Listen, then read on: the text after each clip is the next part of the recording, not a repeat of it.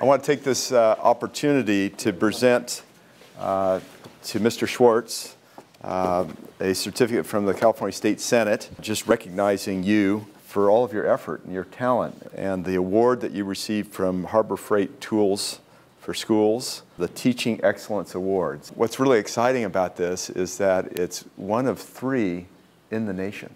I know that we were talking just a minute ago, this is I believe the 5th time you've taken the class. So that speaks to your ability and your talent. And well, thank you very much. You bet, absolutely. Yeah, congratulations.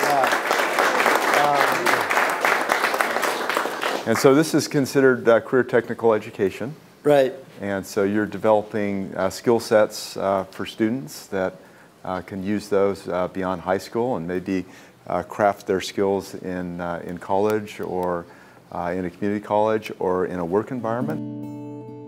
I'm so inspired by these students, and I'm carrying a bill this session that will make it easier for families to save money for continued education when it comes time to graduate. Senate Bill 1218 will make contributions to 529 college savings plans tax deductible in California. My hope is that this bill will increase savings and decrease student loans needed to attend colleges and graduate schools, including professional and trade schools in sectors like manufacturing and woodworking.